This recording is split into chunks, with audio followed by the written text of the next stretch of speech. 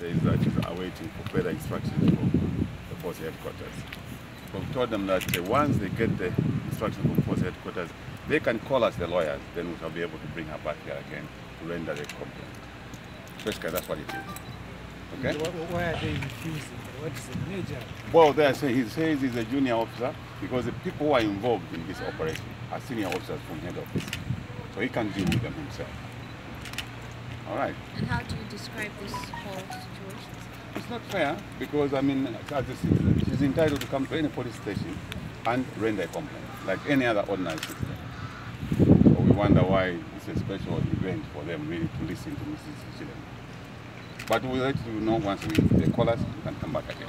Thank you very much.